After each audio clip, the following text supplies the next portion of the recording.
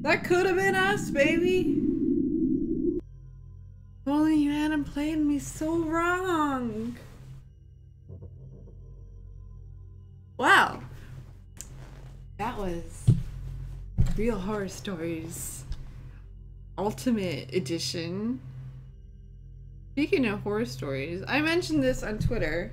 I might as well take this time, after playing such like a fantastic game, to talk about. I watched a spooky movie this past weekend. That's kind of relevant, you know. Let's just. And it was called The Possession. And one thing, I've thought of it because of the Pope and this. A lot of horror things, they just go straight for the Catholic shit. But this movie had a Jewish twist. So if you want to see like Jew demons and like Jew exorcisms, you could watch The Possession. It's on Netflix. It's okay to watch. Some parts are damn kind of damn silly. But you know, it's just I guess it's a fun watch. I mean, I wasn't scared.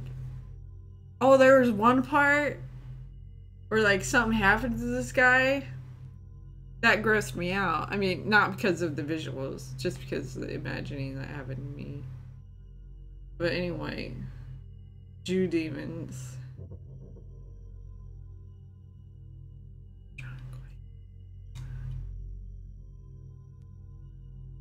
So I guess I gotta like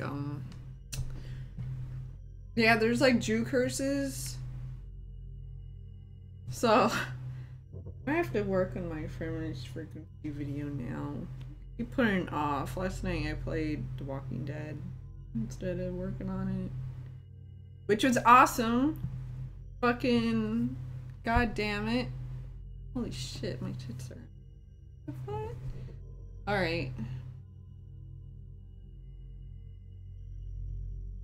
Eyebrows form a straight line. Always go like that. Like they're often like this. Anyway, so this is it. Why? Count to 10 backwards. I don't know what you're talking about. I know more, but it sounds like magic, and I'm not gonna do your dark magic. Okay.